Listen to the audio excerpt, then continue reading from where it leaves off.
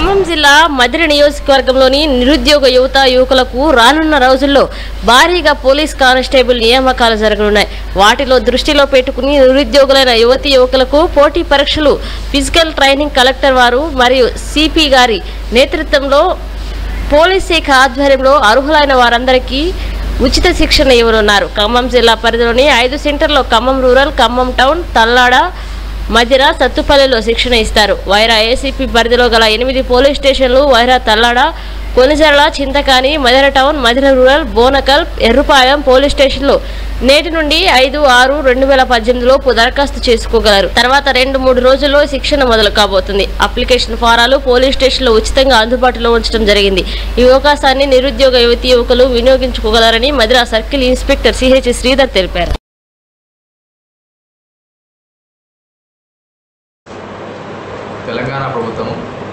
తెలంగాణ ప్రభుత్వం ఆధ్వర్యంలో police constable శిక్షణ అభ్యర్థుల కోసం ఉచితంగా శిక్షణా శిబిరాన్ని నిర్వహిస్తుంది. దానికి మా గౌరవనీయ కలెక్టర్ గారు, మా కమిషనర్ ఆఫ్ పోలీస్ గారి ఆధ్వర్యంలో సుమారు 250 మందికి మధ్యలో నిర్వహించబోతున్నాం. దానికి అడ్మిషన్స్ తీసుకుంటున్నాము.